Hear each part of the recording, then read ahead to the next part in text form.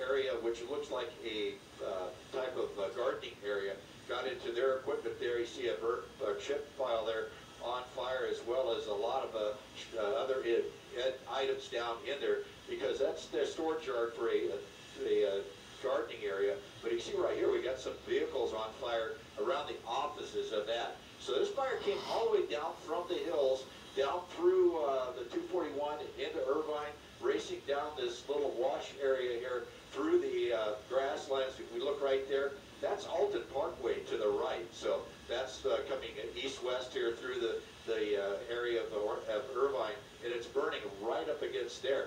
A lot of smoke down in this area. It's very heavy at John Wayne Airport. It did shut down operations for a time, but it's back in full operations now. But you can just see the fire, how much it's burned.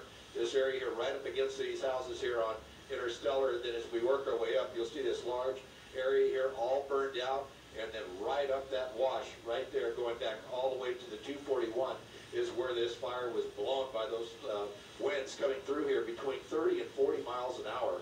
And so they had such a lot of fire come through, even though it's only flash grass and things of that sort, moves very quickly. It's hard to get ahead of, and they did everything they could to slow it down. But right now, fire still burns in Irvine along Alton Parkway and down the wash area here, all the way back up into the hills above Santiago Canyon. So that's the latest from Sky 5.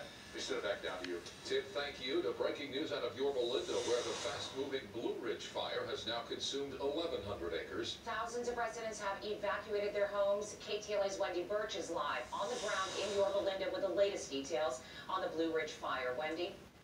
Hi, good evening, everyone. 1,100 acres, and this fire is definitely on the move. We're at the top of Hidden Hills Drive right here in Yorba.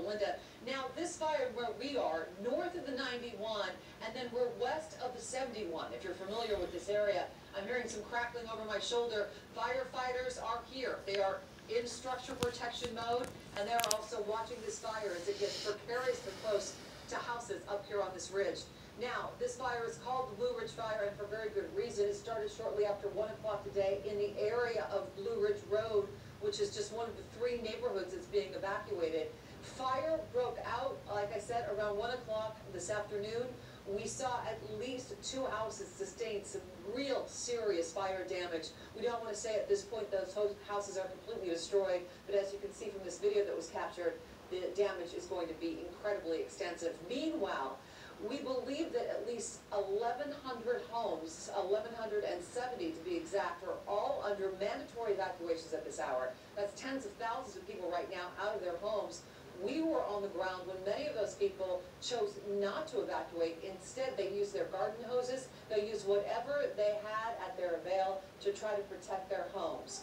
They tried to extinguish fires as they popped up in shrubbery and in bushes in and around this area. Keep in mind, this area is no stranger to fire. It was back in 2008 during the Freeway Complex fire that more than 340 homes burned, more than 30,000 acres.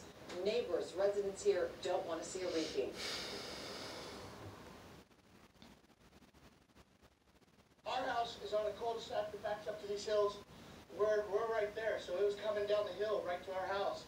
So we had the hose in the garage and all the gear, and we got, we just went to work, and like I said, my buddy Steve and some of the neighbors came and helped, and so we're just following the fire and helping out the best we can.